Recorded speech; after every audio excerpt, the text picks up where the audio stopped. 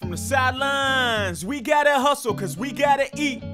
All right, fellas, here we go. Just want to talk about this daily wide receiver checklist. These are drills that you guys can do every single day to keep your game on point. All right, the first thing, get 100 catches every single day at a minimum. All right, but I don't want you guys just playing catch. Every time you're working these drills, you got to work a different eye angle, a different hand position, a different movement. You're trying to create chaos during these ball drills. Playing catch is not going to help you.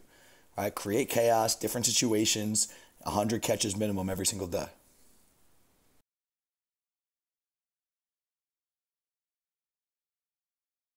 All right, the next part is these do-it-yourself ball drills. These are great drills for developing ball skills, for developing hand-eye coordination. All right, do these every single day. If you're really committed to being the best, you can find 10 minutes to do 3 sets of this every single day. All right, first thing is ball taps, just ball control. Now you see around your waist, around your legs, around your head. Now they're going around the world.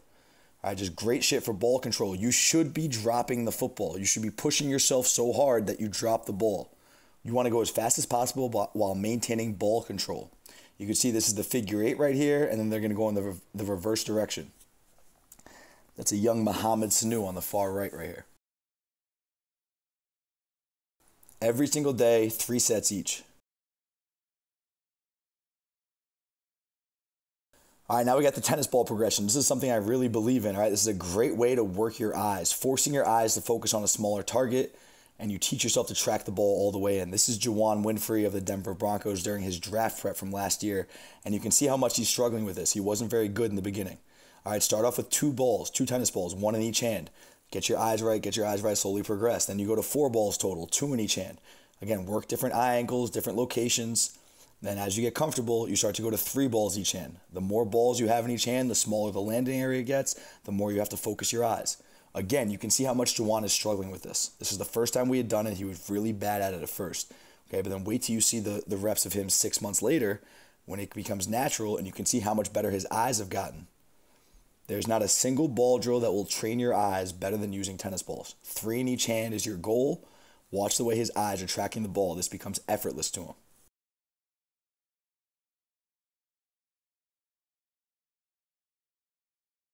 Watch this last rep. Watch his eyes attach to the ball and freeze him right there. Then, of course, we got grip strength. All right, grip strength is essential. A lot of you guys, when you mention your goals, you talk to me about wanting to get better at catching the ball in game situations. Okay, a big part of that is grip strength. Making those combat catches, making those fingertip catches in traffic.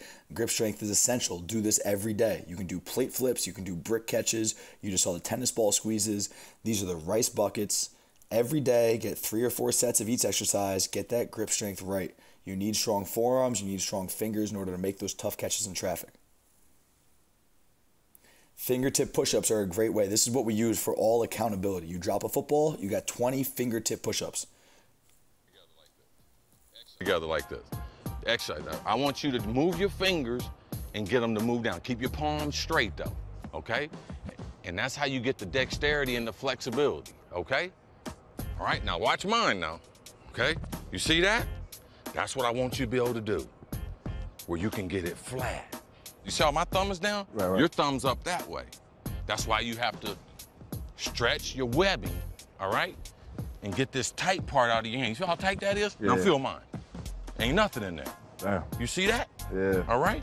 Now you keep stretching them, you keep squeezing.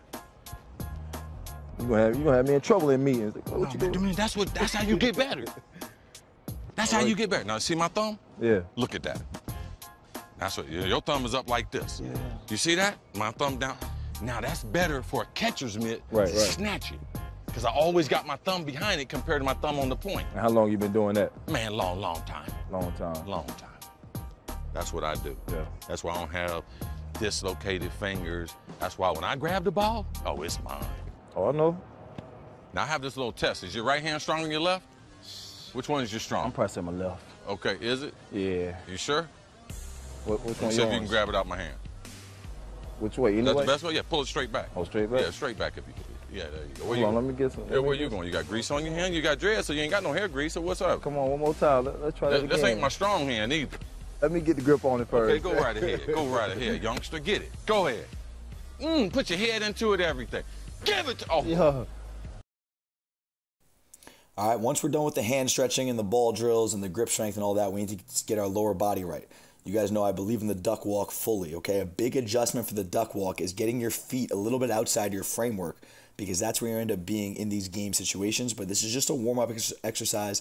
Get your feet right. Get used to playing on your insteps.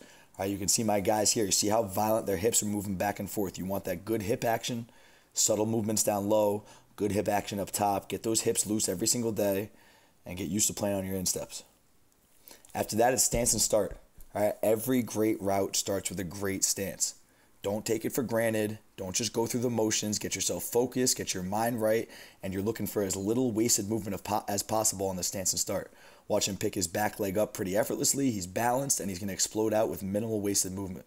Low to lower, good forward body lean. Next thing I'll say you guys got to do, you got to walk through a lot of these situations that you're struggling with, whether it's a specific route, a specific break point, maybe you're working on different releases, or you want to work on an overall plan against a certain coverage. Just walk through this stuff, right? Some of you guys got to have some self-awareness and understand how you learn. Are you a visual learner? Are you an audio learner? Most of you guys need to walk through things before you really get it.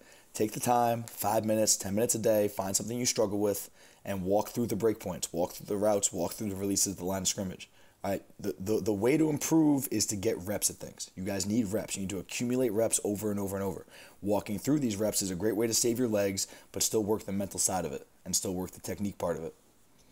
This is when we first started introducing the break points and the footwork to the guys at Rutgers, and you can see a lot of them look really awkward. A lot of them suck at it, but it's a process. Right? As they walk through it, they got more and more comfortable, and then they're running through it, and by the time we were done, they were all running pretty good routes. It's gonna take some time. It's gonna be a process, but just spend your 5 to 10 minutes every day walking through stuff. All right, and the last part is film study. All right, this is just a little clip from me and Juwan during pre-draft training last year. We watched film every single night. All right, you got my Instagram page. You got you have my Instagram page. You have other Instagram pages that you guys are following. You have YouTube resources, and you have your own game film. 10 to 15, 20 minutes a day, study some film, have one focus. One day you want to study coverages, one day you want to study releases, one day you want to study break points, whatever it is, have a specific focus and get something accomplished every single day. And with all this said, the key to it is how you're talking to yourself. All right, throughout this whole process, when we're trying to get ourselves right, we need to talk to ourselves the right way. Positive attitude, positive mindset. Make sure you're checking your self-talk. Okay, we cannot afford to be talking to ourselves negatively, be putting bad thoughts into our head. The key to our success, all right, nothing's going to get accomplished unless we learn to talk to ourselves the right way. Positivity, motivation, control the voice that's in your head, and that's really going to help you get the most out of all this. From the sidelines, we gotta hustle 'cause we gotta eat.